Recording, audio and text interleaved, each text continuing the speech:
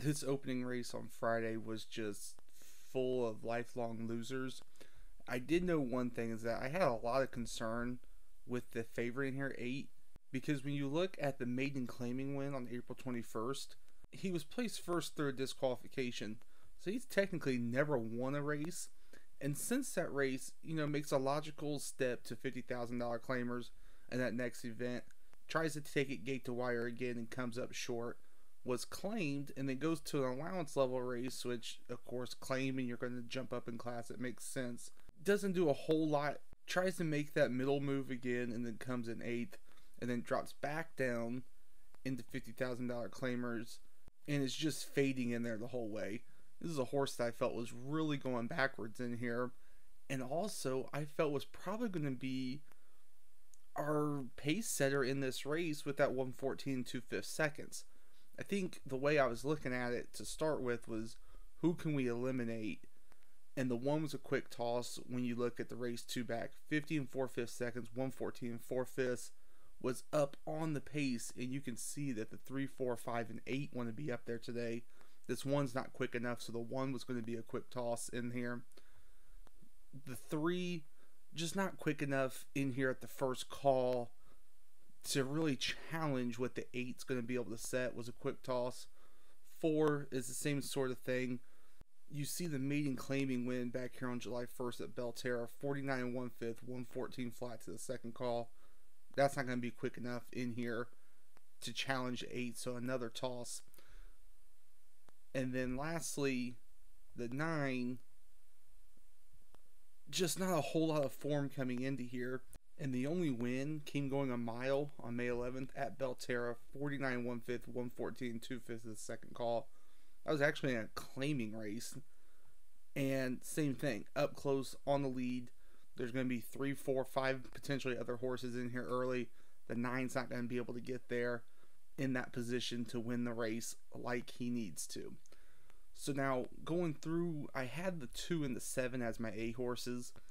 And the reason being I had the 2 was I liked the race 3 back at Ellis Park. Good move first to second call, then draws off huge in there. Goes to the turf, not really his thing at all. So I was willing to draw a line through this turf race. And then when you look at the next race at Churchill Downs, that's a pretty swift pace in there. And he tried to make a move between each calls and then ends up fading to come in 3rd out of 8 runners. I wasn't holding that race against him at all, even though he is stepping up in here today, and especially considering I didn't think much of the early speed in here was going to be a factor. I kind of felt they all would sort of take themselves out, and the slower pace or the pace meltdown potentially would benefit these off-the-pace runners. I ended up having the 5 in here as a C horse, and the reason why it was first time going a route, other than that, that's really the only reason why I felt he was going to be a threat in here today. Maybe the 2 turns for the first time could help, wake him up and get him back on form. Same sort of thing, though. You can see he needs to be out in front. My only issue, the reason why I was willing to give him an excuse was just because it was a new thing for him in his career, and he's making the lowest drop in claiming price of his career. 5-2. He ended up going off at 9-2 as a C horse. I wouldn't win bet this horse, but I think horizontally speaking, he may have been an interesting one to include on tickets. The 6 was a B horse. I was looking at the race 3 back at Indiana. Really slow first and second call times, but was able to make a move in there to pass horses. Back at Ellis Park, same sort of thing. That was a pretty quick pace, and was able to make a move in there against runners as well. So we know, maybe this horse is a little bit pace dependent, but we know that he can pass other horses. And again, another lifelong loser, 1 for 10 lifetime. I think it's also worth noting that the 6 is dropping back into a level that he has been able to be competitive in here. And both those second place finishes were against $10,000 claimers and $25,000 claimers. This should hit it right between the eyes for him. And then the 7, I had the same sort of thought process that I had with the 2. Coming out of that same race from Churchill Downs, he actually got disqualified from 2nd into 5th. But the slower pace potentially should help him in here today. And you can see even his last 3 races, he's been running against pretty quick first and second call times and running very competitively. And it was interesting because he ended up going off at 6-1. I think he was really the only horse in here that could have given you some upside. He ended up finishing second to the 8 that wins this race. So I think that was the right idea and the right handicapping route to go in this race. Look, I didn't bet it at all. I thought that the 8 was severely overbet. I probably could and should have went with the 2 and the 7 with win bets. What really deterred me was the fact that yesterday, on Thursday, I pushed in way too many times and took some shots I really shouldn't have and got lucky with it. And then the other thing, going back through my notes I took while handicapping, I wrote right next to this race, pass ugly race. So I really had to stick to my guns in here and pass the race and end up paying off because the 8 takes this race at even odds. 5 first-time starters in the second race, and my A and B horses were first, second, and third choices on the morning line. The 3 ends up winning in here at 7-2. Makes logical sense, getting first-time drop from maiden special weight to maiden claiming. The cutback makes way more sense. His only good race he's ever ran in his career, even though he was fading, was on debut, where he came in third in that Ellis Park sprint. Routing isn't really his thing, and I think that's apparent when you look back at Kentucky Downs. He tried to go gate to wire before fading. This was a horse that needed the sprint and got the cutback and won the race. The other A horse I had was the 9, which comes down to fastest pace of anyone's last race. Makes a good move first to second call, then gets up to finish third in that race. I think this is a very logical horse to play back. But at 8-5, I can see why people would want to go against a runner like this. He's coming back against $50,000 maiden claimers again. Very logical spot. And then the B horse I had was the 6, which same thing as our winner, the 3, making the drop in the maiden claiming the first time. You can see the trainers hitting at 18% with that move, getting to the dirt for the first time as well. Last time out, tried to take it gate to wire before fading. So another horse that I think makes sense getting to dirt. The running style that he wants to have is going to favor the dirt. He ended up being 5-2 as the second choice in here. So I guess of the 3 horses we were looking at, the longest odds won the race, but another race I had nothing to do with the first time starters. We were finally able to actually open up the wallet in this race finally and make some horizontal wagers, and it's because of the 8, who ended up being the 3-5 favorite. And we'll get back to her and talk about why I was against her, but I think it really begins in here with the early pace as always. And I used the 6's line all the way down here, June 13th in Mountaineer, 22 2/5 to the first call, 45 4/5 to the second call. Now, a little bit of adjusting needed to be done because at that second call, she actually was off by a length, so we can just call this 46 seconds for the second call, and that's what I ended up doing. And you can see that even in losses going a route, she gets there slower at the second call, but with it being the sprint at 7 furlongs, I was fine with going with the 46-second mark because when you look at the 5, the other early horse, 2 races back, 47 4/5 to the second call to take that race gate to wire. That's not going to happen in here today, and this 5 is going to be a toss because she's just much too slow. So I felt 46 was a safe call in here, going 7 furlongs. You're going to end up seeing that there's only really 2 horses in here that I see that can keep up with that second call time, and the first one's going to be the 2. 46 1/5 seconds to the second call last time out in the win, but more importantly, we see the first call time of 22 3/5, so we know that she can keep up with the early pace at the first call, and she was able to do so by holding position first and second call before going on to win that race. She was a B horse, closed at 9-1 in here for us. The 3 is a quick toss on the fact that you can see 3 back on a good track, 47 seconds flat to the second call, made a move positionally first to second call, and then drew off to win the race by a nose. Now I want to go back though to the first call in that race, 23 2/5 seconds to the first call. Again, we're not going to see that slow fractions at the first call in this race. So we know that she's not going to be able to keep up with that pace early to make that move that she needs first to second call to win this race. so she was going to be a toss in here for that reason. The 5 we've touched on, as well as the 6, and then the 7 was the key horse in here for me, and it's this last race. 45 3/5 to the second call, made a huge move positionally first to second call, draws off to win, and then when you look at the first call, like we need to, 22 2/5 seconds to that first call. So this horse is coming out of a race that we know is much quicker than what we're projecting in here today. And I think that's confirmed when we look at the first and second call adjustments in here. She's been racing against, very honest fractions. You can see 44 4/5 in 2 races and 3 races back, and she won both of those. I think the deterrent, though, was just where she's coming in from. Not as classy of tracks, into Keeneland. And I don't quite get that in a race like this, because we're eliminating horses pretty quickly when we look at her lines. 3-1 was an absolute gift on her. And then that takes us, though, to the 8, who, again, was 3-5.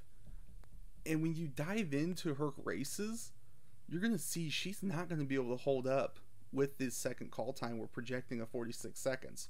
When you look just solely at this last line she ran, holds position and beaten lanes first to second call, and then goes on to win the race. That was against 46 2/5 seconds at the second call, a -7. More importantly, the first call, 23 seconds flat. It's not going to happen in here again today for her. We know that first call is going to be much too quick for her to stay up on those fractions like she needs to win the race. And when you dive in here even more to look at her other wins, you can see down here April 13th at Keeneland, 46 2/5 seconds. That's a -1. She makes a positional and beaten lanes move to win the race by 3.5 lengths. At 3-5, she's being significantly overbet in here because she's not beating fractions, that are looking to be projected in this race today. The 7 is, and the 2 is on the way up to potentially be able to beat those fractions. The issue she's facing, though, is just going to be the class level, if she can handle the step back up in the class. So first things first, what I did in this spot was bet the 2 and the 7 with win bets, 3-1 and 9-1. That's the first step. We know we're eliminating the 8 at 3-5, who's taken up 63% of the pool. I think that was the key wager in here to begin with. Then I ended up playing daily doubles because we eliminate this 8 completely from the equation. We want nothing to do with her. So we're saying she's a false favorite. She's taking up a lot of money in all the pools. Significant underlay in this spot again. So the daily doubles I played were 7 in this leg, and then 3 and 5 in the next race. And then I flipped it to 7 with the 3 in the next race, who I had as a sole 8 horse. Those are the daily doubles I played. And then I also want to lay the groundwork with the pick 3s I ended up playing. And what I did was what I've done before: A in one leg and then all in the other legs. So those tickets were 7 with 3-5, with 2-5, 6, 10, 11, 2-7 with 3 with 2-5, 6, 10, 11, and then 2-7 with 3-5 with 11. Those were the pick 3 tickets I played. So you can see that we're sort of teeing up a big sequence in here that could pay off for us. But more importantly, we win the first leg in here. The 7 wins this race at 3-1, a key horse. We get the first leg of our daily doubles and pick 3s home, as well as cashing a 3-1 ticket in the process. When we go over to the 4th race, a little bit of positional handicapping has to be taken into account here. I want to start with the 5. 3 races back is the line that I wanted to evaluate everyone in here off of. 21 4/5 to the first call, 44 seconds flat to the second call. He wasn't in first at first or second call, but he was right up on that pace. When we look at the 4, we go 2 races back. We see 22 seconds to the first call, 44 4/5 to the second call, takes that race gate to wire. I had the 5 as the true early horse in this race. And the reason why is because he's more than comfortable sitting just off the pace. The 1 has to be in front to win. We see when the 1's not in front, he isn't winning, okay?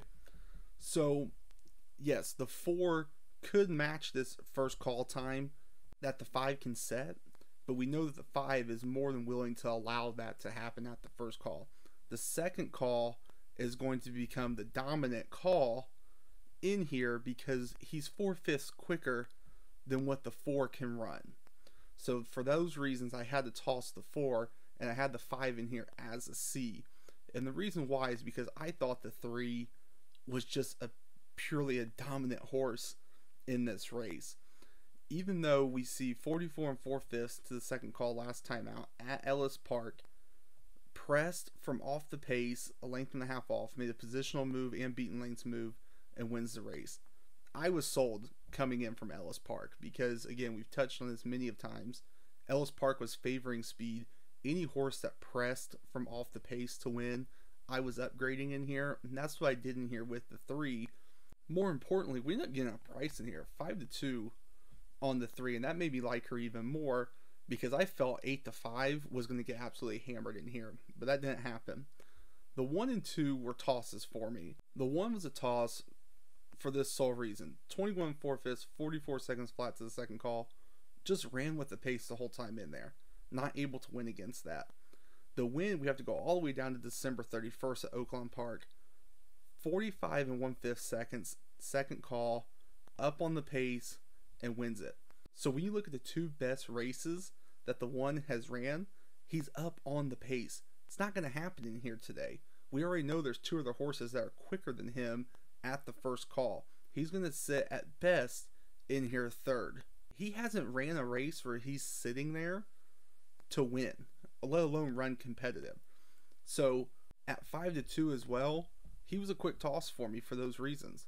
And then the 2, same sort of situation. You can see last time out at Churchill Downs, 44 and 4/5 seconds to the second call, up on the pace the whole time.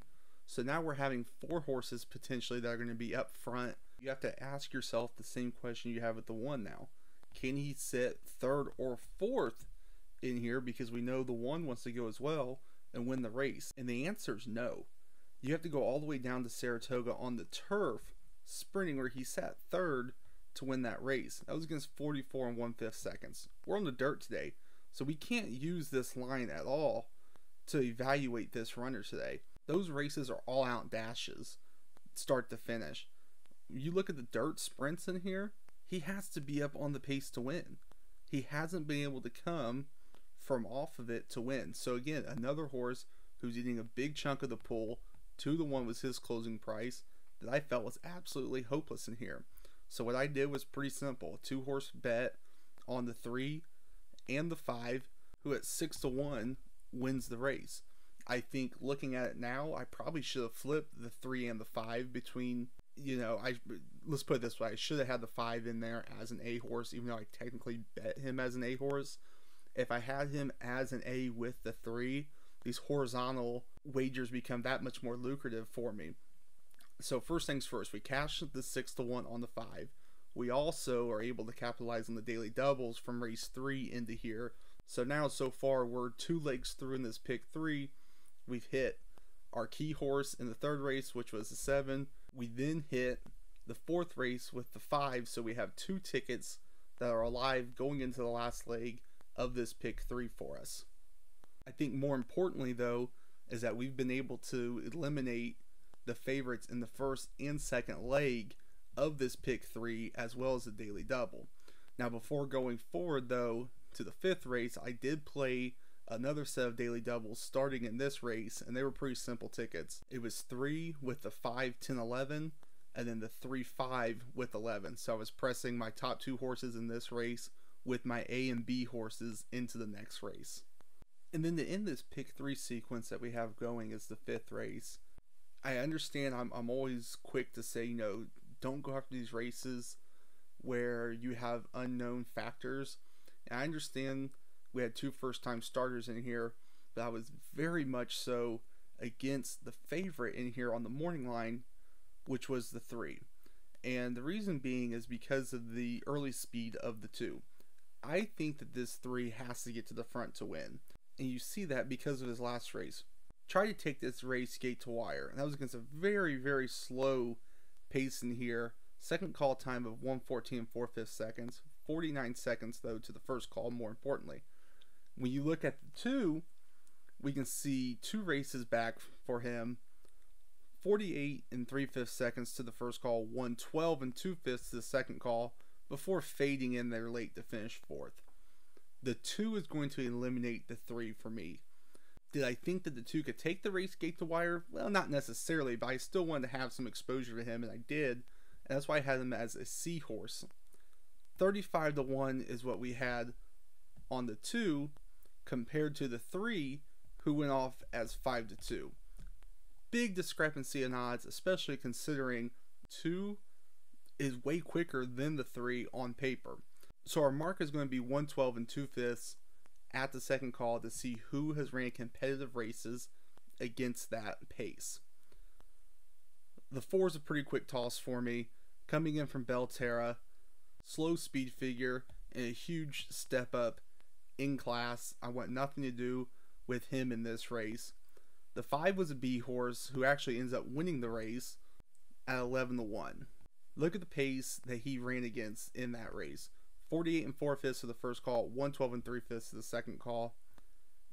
Got tripped up in their first and second call, but stayed on to lose by 2 3/4 of a length.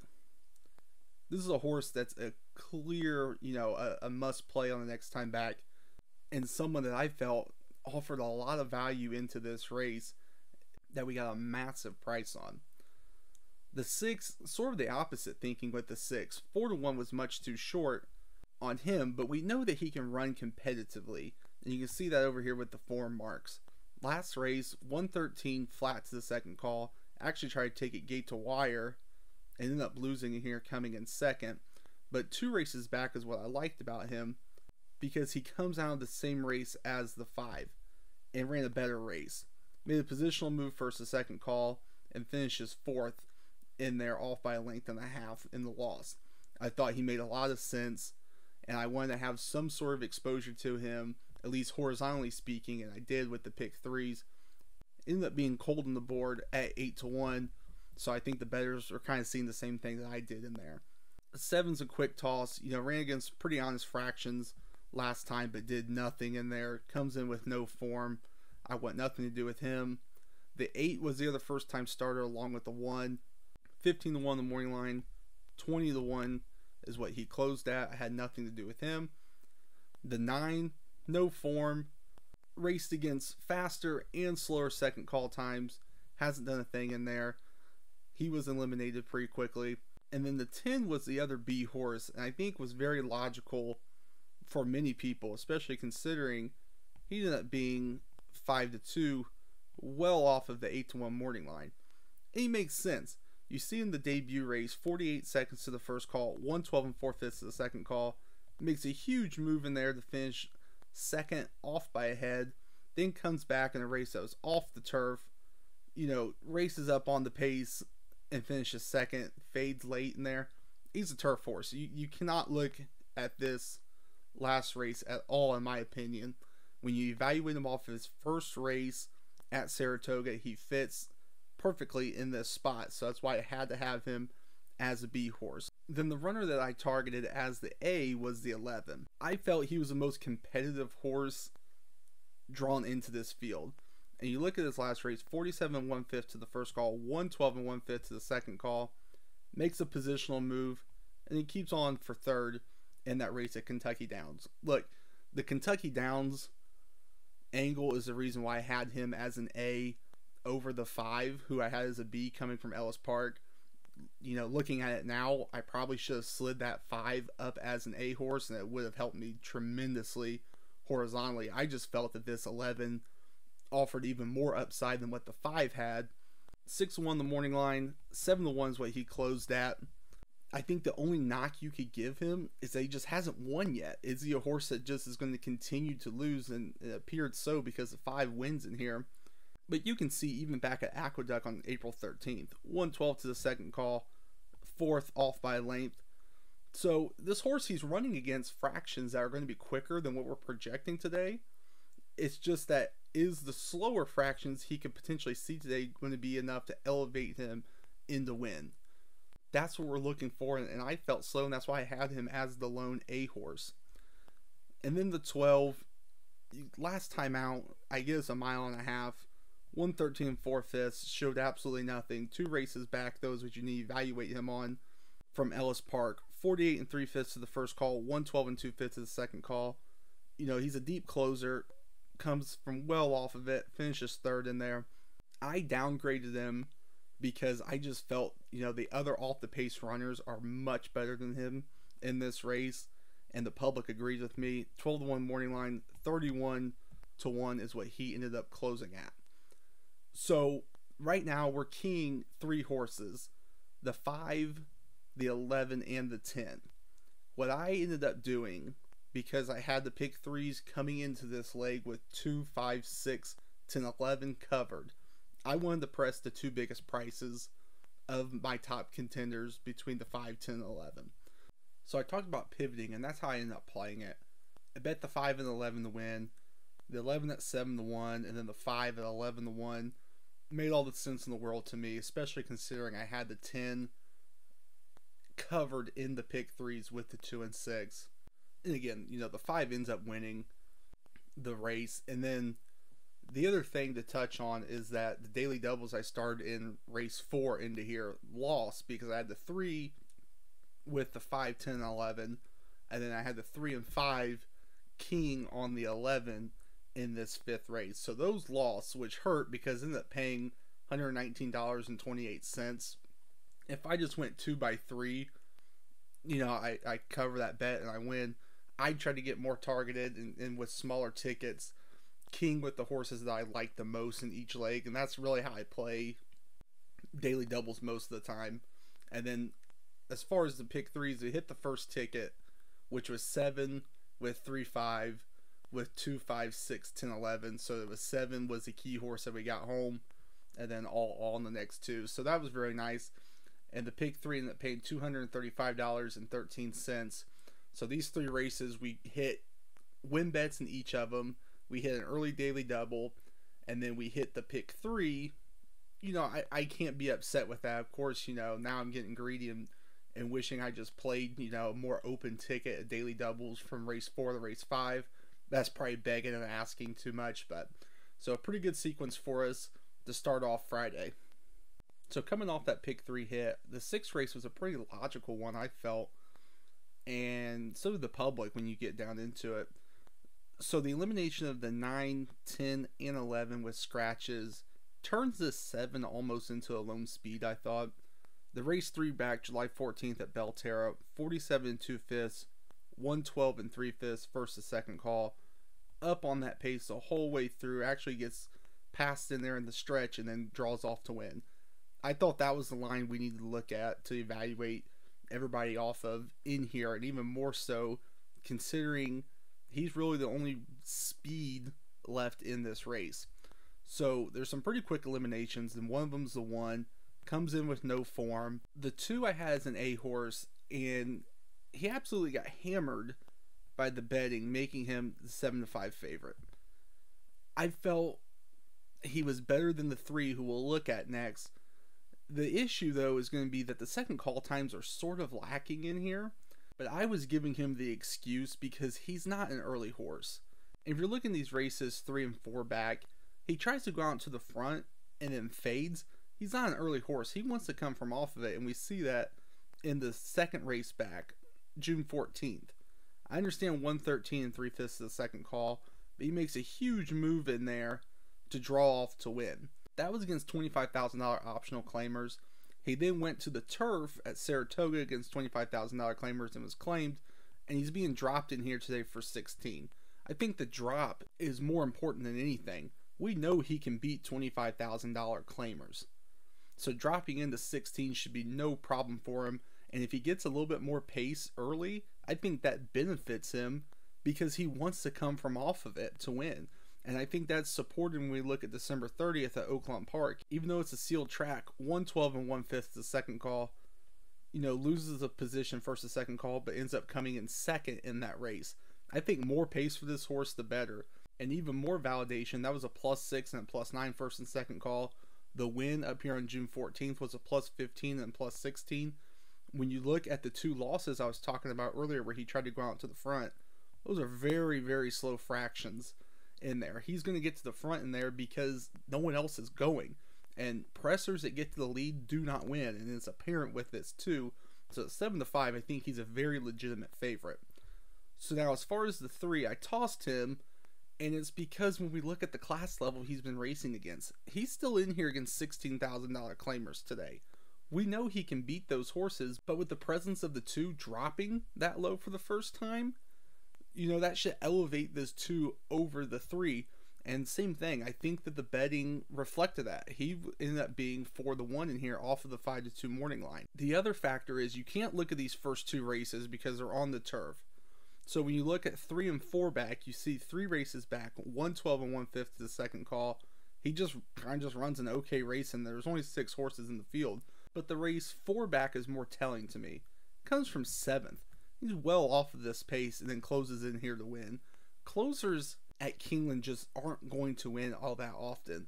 And I think that also is sort of reflected in his price as well at 4-1. He has to come from well off of it. That's against the profile of the track. 4-1 was dead money to me. The 4 is another quick toss, comes in with no form. I want nothing to do with him, as well as the 5. And then the 6 was the other horse I had in here as a C. And for the same reason as the 3, I wanted to tread very lightly. The deciding factor is that he's coming from much higher claiming prices into 16,000 today. He's a closer. He wants to come from well off of it. He hasn't had a win in the last 10 races we can see here in the past performances, but we can see he's been running, you know, all right races against what we're sort of projecting in here today, and especially 2 back at 112 and 4/5 seconds. Runs 4th, misses by 2 lengths in the end. Again, I felt, you know, he's an outside looking in horse. I think he's someone that you want to have exposure to horizontally at least, but win ticket wise, not really, especially considering he went off as 9-2. That's sort of the minimum I think you should be looking for a closer, especially here at Keeneland. Even though as a seahorse, I'm going to need much more of a price than that to even think about betting him to win in this race. And then lastly, the 8 coming in with kind of just up and down form. Even these good races within bad races is him just passing horses late. He hasn't shown a whole lot in these 2 races since coming off of the turf back to dirt races to really prove anything. So again, it was a pretty simple wager for me. I had the 7, who was at 6-1 on win tickets, as well as the 2 at 7-5, and the 2 ends up winning this race. I think it was, like I said, pretty straightforward handicapping affair. I think the only thing you had to get around was the presence of the 3, and I think a lot of people did, considering he ended up going off at 4-1. The 7th race was, you know, I wrote down on my notes wide open after handicapping it initially, and the winner ends up being in our A horses, but I think there were so many in here that could run to the projected pace that I think I ended up making the right call betting wise in the end. But with the scratch of the 8, the 1 becomes our true early horse in here. 47 2/5 of the first call, 111 and 4/5 of the second call. You can see took that race gate to wire, and the second call time 111 and 4/5 seconds. There's plenty of them in here that can run to that, and that's why I ended up saying this race was pretty wide open. The 2 I actually did eliminate, but you could even see just the first 2 races popping up. 111 and 1/5, 109 and 4/5 in each of those races. Runs second off by half a length, and then won the race 2 back by a nose. Coming in from Canterbury and Ellis Park, just really the decision is you have Kentucky down horses coming in here, and you're going to see some of them have some absolutely dominant pace lines that buried this 2. So for that reason, I ended up tossing the 2 in here. If you eliminate those other runners, I think the 2 would be very logical. But with the other pressers in here that are much better, that's why I ended up having to toss the 2. The 3 was a seahorse, and 2 races back is the reason why. 111 and 1/5 seconds to the second call.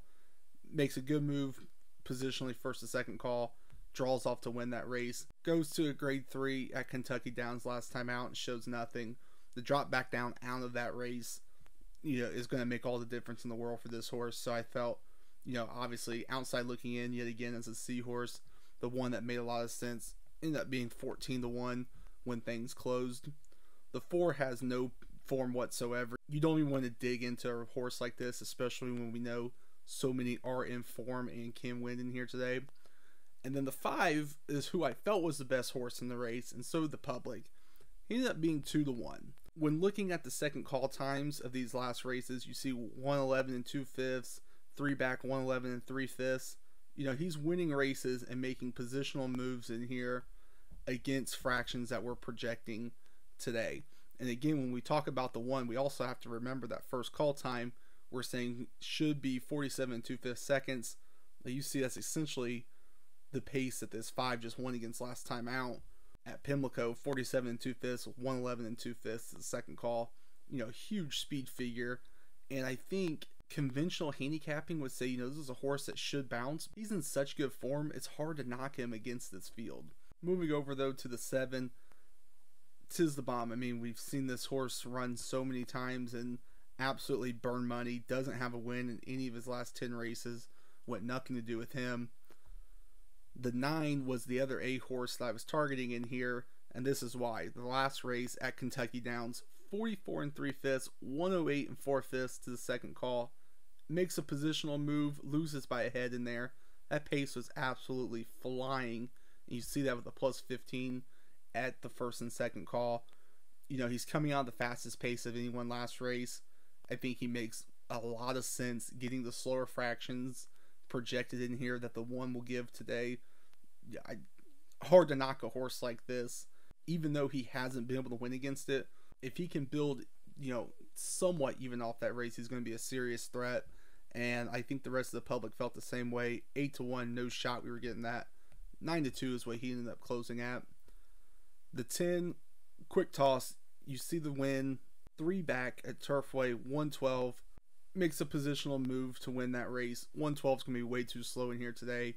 You know, easy elimination for that reason. And then the 11, you see coming out of that same Kentucky Downs race, 44 and 3/5, 108 and 4/5 second call. Loses position, but then comes on late to finish 3rd in that race. Actually, it was his 2nd time ever on the turf. And, you know, same sort of thought process. If he can build even slightly off of that race, he's going to be a big number that can potentially win this race. And that appeared to be so because he ended up closing at 9-1. I don't quite get the difference in odds between the 9 and the 11 in here. They're coming out of the same race, and I think this is one of those things as a bettor you kind of have to keep, you know, your eye open for. Both these horses ran essentially the same race in here. I get the 9 almost won. I think that's why it's so important to look to play the odds in races like this, because you're getting pretty much double the price on the 11 compared to what the 9 is giving you. And neither of them won the race. I could see if someone set the fractions early and then faded. You know, we have 2 horses that are pressers, and it's just going to come down to who's better at the end of this day. And to me, I'm going to take the horse that has the higher odds. I think that's the logical thing to do in a race like this. And then moving over to the 12, I had him as another seahorse, and it was because of this last race. 111 and 4/5 the second call. You know, finishes 2nd, off by 2 lengths. Holds position first to second call, cuts into the beaten lanes by a length. His race last time out is what we're projecting in here today. And we can see that he can run competitive to it. Hasn't been able to win, but I think you don't want to eliminate a horse that's running very competitive races against what you're projecting today. And I think even more reason so is because when you look at June 1st at Churchill, 47 and 4/5 to the first call, 111 and 4/5 to the second call. You know, same thing. Presses from off of it, actually takes a lead and stretch and loses by a length in there. So I felt another horse that makes a lot of sense. And horizontally speaking, I think he's a must include even as a seahorse, because he's seen these fractions before and he's proven that he can handle them. His best races are when he has a second call time, you know, quicker than 112.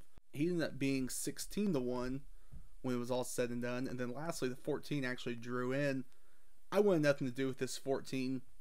You can see the last 2 races, sub 112, hasn't done a thing. So a pretty quick toss for that reason. Now, the issue I had was just splitting hairs. And I felt that this 5 was serious. 2-1, he's a serious player. I think betting wise, if I wanted to bet this race, I would have bet the 9 and the 11. That's what I've been doing all meet long. And that's how I play. What I didn't like, though, is that this 5 is proven against the exact pace that we're going to see today. He should be able to sit, right there forward to mid pack like he wants to. I think this is as legit favorite gets. And it ends up being true because he wins the race. The 11 actually comes in second, so we were correct handicapping wise by saying that the 11, could build off that last race, and he did. So, maybe I kick myself. I think most people would think, well, you're dumb. Why wouldn't you just bet the 9 and 11 to win and then play the exact of 5 over the 9 and 11? Well, you would have been right, I guess, in this sense, but I don't really play vertical wagers like that. I've tried, and it's just not my strength as a handicapper. So, maybe a race that I should have hit, but I ended up passing because I had 3 horses that I thought would maybe give odds to play, which they did, but I just couldn't narrow it down out of those 3 for win bets. 9 horses going 2 turns for the first time in the 8th race. Quick toss race for me right off the bat. I want nothing to do with these sort of races. The 9 ended up winning this race. I had as a B horse. Was 2-1 when it was all said and done. It makes sense. You can see the positional move she makes in that sprint race and pretty swift fractions on top of that. I had the 4 on top as the A horse, and you can see same thing coming out of Saratoga. Has an excuse last time out by hitting the gate, but that first race you see up on it, takes the lead in the stretch before fading in there late, getting caught. 3-2 favorite. I think this race was bet very accurately by the public. So, not much I would do in here, and I don't think much that many would do in here unless you singled up on this 9. I'll be honest, this 9th race, 1.5 miles on the turf, I'm not the best of handicappers at these, but the reason why I ended up putting a speculative wager out there was because I had the 6 and 7 as B horses, 17-1, and then the 7 went off at 15-1. I liked both of them. You see 2 races back for the 7. Took this 1 3/8 race, gate to wire. I was thinking maybe he could get out and blitz this field because the 5, the other early horse in here, has actually already lost to him in that same race at Saratoga. So at 6-1 on the morning line, 5-1 is what he went off as. I felt he was a good fade in here, and especially because we're getting 15-1 on the 7, and the horse has already beat him gate to wire. So for that reason, I liked him. And then the 6, the race 2 back at Ellis Park, even though it was 1 1/4, pretty hot fractions and stayed up on it the whole way through. I was just trying to steal this race on the front end. The 3 ends up winning, and it's no secret. Bold Act 5-2 on him. Like, speculative wager, not a whole lot of handicapping. I was just playing the 2 longest odds horses. In the end, 5-2 was probably a gift on this horse, but to me, I wanted to play these 2 price runners that I really looked to target, considering I had them as B horses in my initial handicapping. I wanted to press maybe my luck, I guess you could say, in here and try to get one more, bomb home, but, small wager, so not too detrimental at the end of the day, but one that I probably should have passed on. And then to close things out on Friday was this 10th race, which had absolutely no pace. Had to go all the way down here to the 11 because of the scratch of the 2. And you already see the second call time I have circled there. 46 2/5 seconds last time out. Lost by half a length in there. Usually I say pressers that get to the front don't win. This is a horse that we can see when we go all the way back to June 19th at Monmouth. He's won on the front before, so getting to the front isn't going to hurt him. I felt as a seahorse he had a big shot in here to win, and at 7-1, I think he was very fair odds because he was really the only early confirmed speed in this race. So at 46 2/5 seconds is kind of what we're looking at to evaluate everybody else. The 3 I ended up tossing, and you can see 2 races back, 46 3/5 seconds, ran up on that pace, lost by a length. But more importantly, you look 3 back, 44 4/5, made a beaten lengths move first to second call and wins that race by a head. That's the line that puts him into the winner's circle today, because he ends up winning it at 5-2 and snapping us in here. Again, my thought process, look where he's coming from. These aren't tracks that shippers are coming to Keeneland to compete against. Clearly, I was well off on this, and I was trying to take advantage of him at being 5-2, which I thought had no hope in here. But going forward, we're going to see the 4 has been racing against Quicker, just not winning.